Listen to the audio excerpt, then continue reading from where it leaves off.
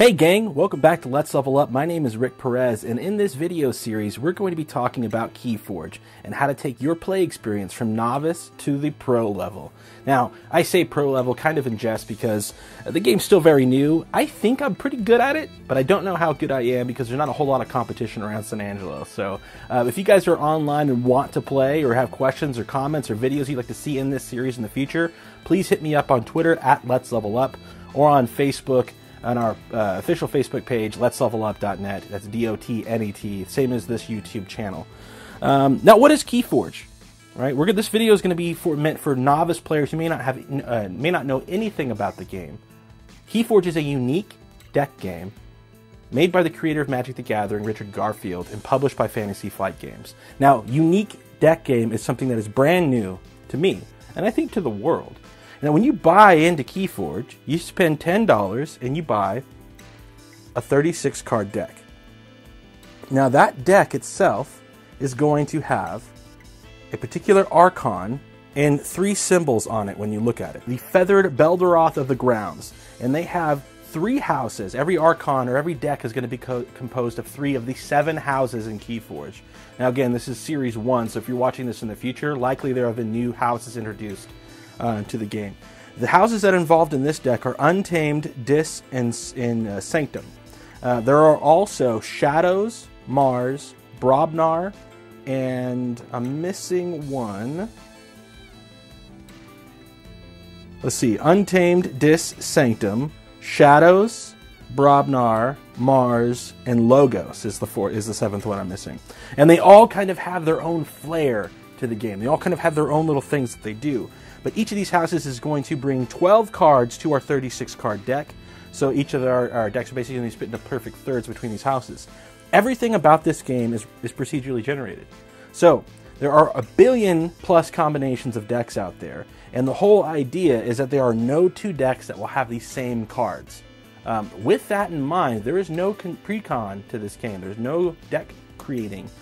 You buy the deck outright for $10, and that's the one you play until you want to get another deck. You can't trade cards between each other. Now, to me, that is a really awesome thing. But I know there are going to be people who really love deck crafting and theory crafting and things like that. This Keyforge is not going to scratch that itch for you. Keep playing Magic or Yu-Gi-Oh! Or Pokemon or whatever other card games that do that now. That's going to be that style. This is not that kind of game. And it's awesome for that, because this is a really awesome way to just spend $10, $15 to enter a sealed tournament. You get your whole deck right there, and you play it, and you have an amazing time. It's really fun. The actual purpose of this game is to unlock the secrets of a hidden vault on the Crucible, which is the planet that we're on. And to do that, we have to forge 3 keys, which are these discs here. Now, when you forge a key, you just flip it over, and then you'll know, based on how many keys you have flipped, when you're going to win the game. The first player to forge 3 keys wins the game. Now, you're going to do that by spending a currency known as Amber. Each time you forge a key, by default, it costs 6 Amber, and you'll do that during the forge a key step of your turn. Now, you'll be getting Amber through many different means on your turn throughout play. Typically through creature combat, playing cards, or even a thing called reaping, which is a specific action. But there are a number of different ways to do that, and we'll talk about that in this video. Amber, whenever you get it, you're going to collect it from a common supply area, and you're going to put it onto your Archon. That's going to be your pool of Amber. Now, that doesn't mean necessarily it's going to be the only way to get Amber, because you can do things like steal Amber from your opponents, or take Amber if that one of your creatures may have captured and put it onto your own if you have a character that lets you do that. There's a lot of really cool things that go into this very simple premise. I can't kill my opponent outright in this game. I can't deck my opponent outright. I've only got 36 cards, and chances are I'm going to run through that deck, and I'm going to have to shuffle my discard pile and make a new deck during the play somehow. But the first player, again, to craft 3 different keys, forge different keys, is going to be the winner. Now, right now, there are 3 colors of keys. There's no rules in play that affect that at this time, but there are theories that the colors of keys will matter in later sets, i.e. there may be a cost to reduce the cost of a blue key, or increase the cost of a red key, or force you to forge certain keys at certain times, or prevent people from forging certain colored keys at certain times. So, but yeah, right now we have red, yellow, and red, yellow, and blue, and they really are just colors right now. They don't do anything in the game yet.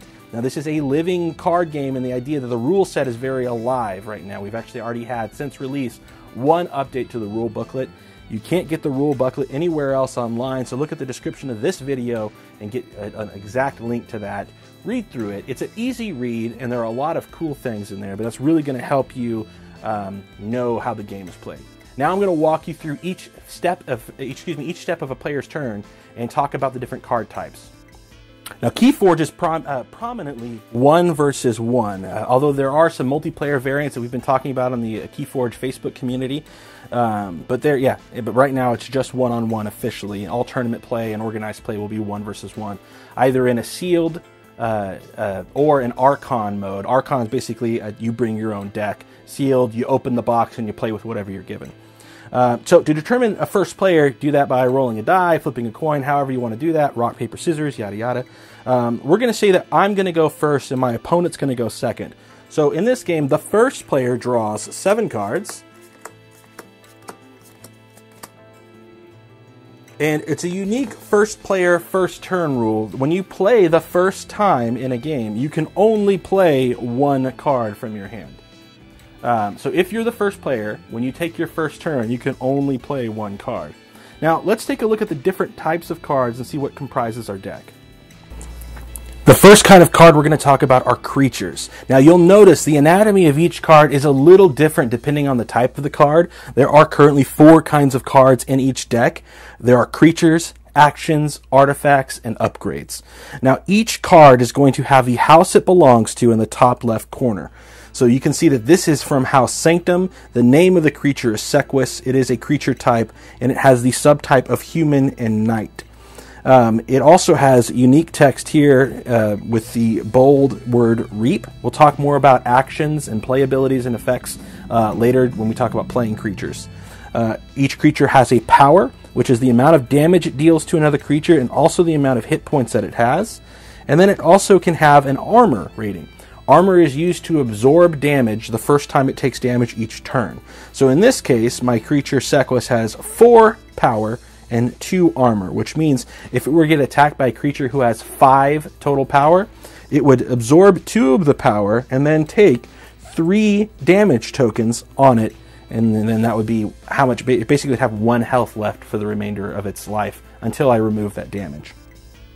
Now, when a creature takes damage, it doesn't reduce the amount of power that it deals. So even though my Sequus has 3 damage currently on it, I still deal 4 damage worth of power when I attack another creature. That was something that kind of confused me early on in the game, but damage does not remove the amount of power a creature has.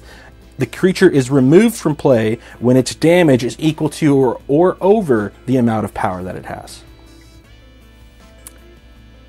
The next type of card we have are actions. Now you can see that this is from House Untamed, and it also has a symbol here we haven't talked about yet. Anytime you play a card with that symbol, you immediately take 1 amber from the common supply and add it to your personal pool.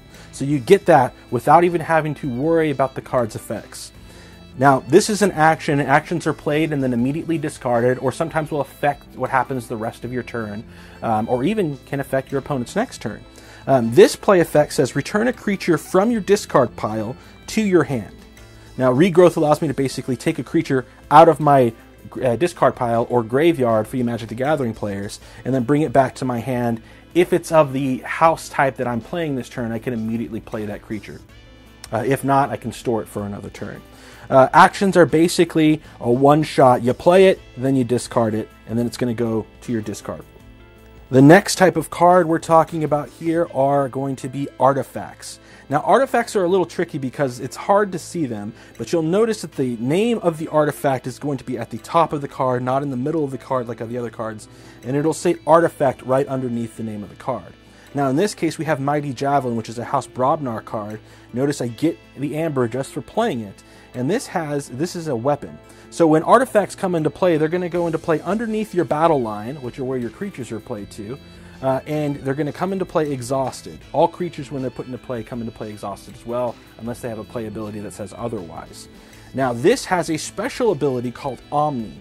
Now Omni allows me to play this even if I don't declare, in this case, House Brobnar or whatever the name of the house of the is. I can play this basically anytime I'm on my play step, assuming it's readied. And this lets me sacrifice Mighty Javelin to deal 4 damage to a creature. Now sacrifice means that it's going to remove from the game. Unless an artifact tells you to sacrifice it or a player removes it from the board, you're going to be able to use it anytime you declare its house type. Finally, the last type of card that we have here are upgrades. Now, upgrades, like artifacts, you're going to have the name of the card at the top of the card rather than in the middle. You'll notice that the block of text is at the top rather than at the bottom, so to show a little distinction there in the types of cards. This one also gives me an amber when I play. It is of House Untamed, and the Way of the Wolf is the name of it. Now, upgrades are unique because they are the only card that requires you to have a targetable a creature to attach it to. Now, it could be your creatures, it could be your opponent's creatures, but you can't play an upgrade unless there's a creature in play. It's the only card type that you can't just play to collect the amber. You have to have the creature there. Now, this says the creature gains skirmish, and that basically means when you fight or use this creature to fight, it is dealt no damage in return. So, really cool little upgrade there to make a strong creature even stronger. So we're going to walk through a couple sample turns now that we know the cards that make up our deck, and then show you how the game is played. Now, if you went to the pre-release, you may have gotten one of these awesome little cards here. This is a way to basically a player aid that allows us to step through each turn. So we're going to use this while we're going through and teaching the game here. So step 1 is a very easy step, but it's one that you can actually forget. It's called Forge a Key. Now this, by default, is the only way that you can actually forge keys during your turn. And remember, we have to forge 3 keys in order to win the game. So, if we have 6 amber, assuming that's how much the key currently costs, because again, card effects can lower or raise the amount of amber it takes to forge a key, then we can go ahead and forge a key. In this case, right now we only have 3 amber. Actually, we have 0 amber. It's our first turn. So we can't. If we had 6, we would use that, basically remove 6 amber from our Archon here, bring it back to the general supply, flip over a key, and let our opponents know that we have a key forged. So that's step 1 of our phase, forging a key. Very easy. Again, if we have 6 amber, we spend that to forge a key. Step 2 is we're going to choose a house.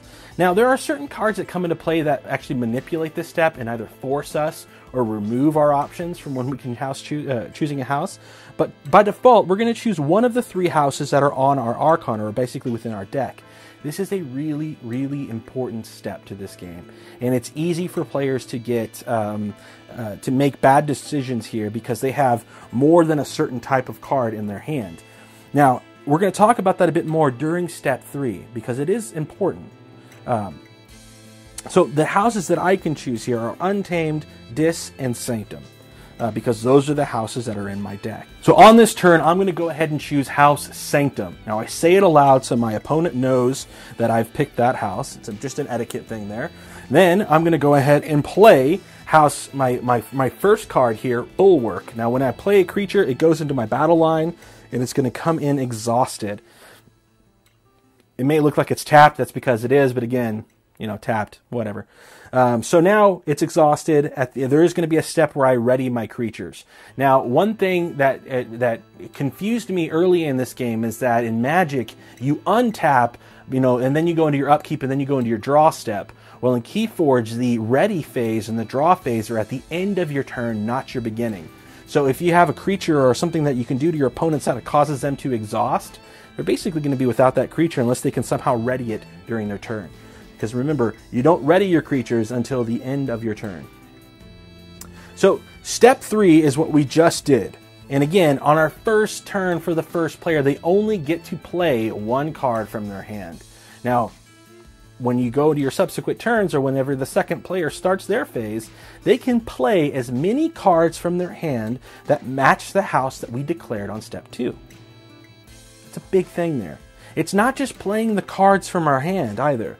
It's activating the creatures that we have on the board or using our artifacts. It also allows us to discard cards of that house during that step. But everything that we do during step 3 is determined by what's on the board right now, what's in our hand, and typically based on the house that we declared in step 2. Again, step 2 is very important because it changes the decisions that we can make and alters the way that we play the game during step 3. And step 3 is basically the meat of the game. It's where you're going to spend all of your time. Now, I played Bulwark there. That's my step 3. We're going to go into this more in step 2 since, again, first player, first turn's a little weird. So that's my step 3. Step 4 is ready cards. Any cards that you have exhausted, you ready them by basically untapping them. You turn them right side up.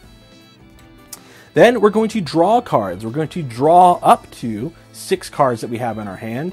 We drew 7 to start with, and we only got to play 1, so we have 6 now. So again, basically we're going to skip this step. Then it would go into our player's turn, and they would go through the same 5 steps. First, they'd forge a key, then they would declare a house, then they'd play any cards, and then we would play. Then they would ready, and then they would draw. All right, my turn 2. This is my board, basically. I've got 1 copy of Bulwark on my battle line. I'm going to go ahead and declare House Sanctum. Again, I don't have enough amber here to forge a key, so I don't really do anything during that step. I declare House Sanctum again. I've got 1 Sanctum card here.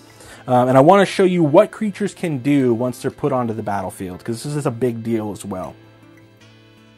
So I'm going to go ahead and play Champion Anaphel. Now, Champion Anaphel has Taunt, which is an important thing. Now, when you play a creature to your battle line, you play it on either the left or the right flank. You can't ever put it in between 2 creatures.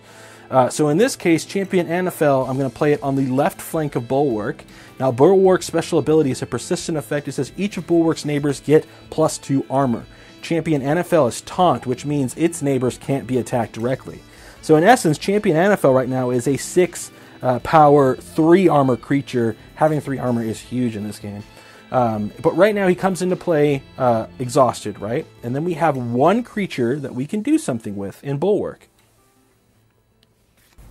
So I did a little manipulation here so that way we can see combat in action. Now, when I want to use a ready creature, there are 3 things I can do with that creature. The first, and probably most important thing I can do with a creature is reap. Now, to reap with a creature, you exhaust them, and you're basically going to exhaust them anytime you use them.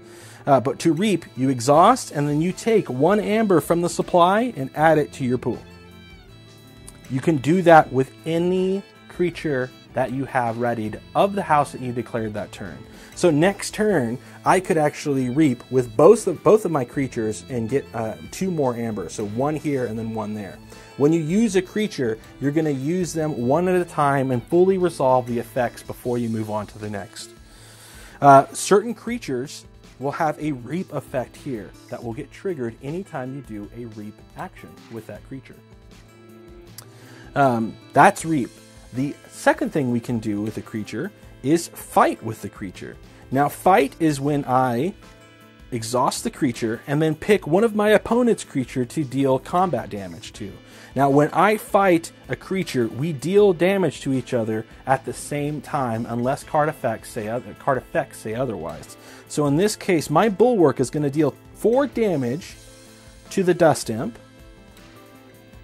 and it's going to deal 2 damage to Bulwark, but since I have 2 armor on Bulwark, this basically gets absorbed and doesn't actually add to my creature. Now, Dust Imp only has 2 power, so this means this Dust Imp creature is going to be destroyed from the fight. Now, when Dust Imp gets destroyed, its controller takes 2 amber from the supply and adds it to there. So I kind of did him a favor right there, but Dust Imp is off the board now. The third thing that we can do with a card is use its action. Now, an action will be printed down here. It'll say action, and it'll have text there that you would resolve when you do that. So again, to use an action of a card, you exhaust it, and then you use its action. So that's our step 3. Let's say we went ahead and just reaped for our official step. And then step 4, we're going to ready our cards. Remember, Champion Anaphel has Taunt, so we're going to leave that just slightly above the other card. And we're going to go and draw back cards. So I have 5 cards in hand. I'm going to draw 1. And that's it. That's how you play Keyforge. This game is very, very easy to learn. My 9-year-old and I have been playing this quite a bit. And there's even decks that he's super, super competitive with against me. And it kicked my butt 3 keys to 0 on more than one occasion. Again, What we're trying to do here is amass amber, but that's easier said than done because there are plenty of cards that manipulate the amount of amber you have or cause your opponent to ramp up quickly. Board presence is a big thing, and in the future video series here, we're going to be talking about different tips and tricks that are going to help you learn this game and actually learn masterful tactics to conquer any would-be Archon that you would step against. Hope you guys liked this video. If you did, please drop us a thumbs up. Subscribe to this channel here for more awesome Keyforge content. And until next time, thank you and game on.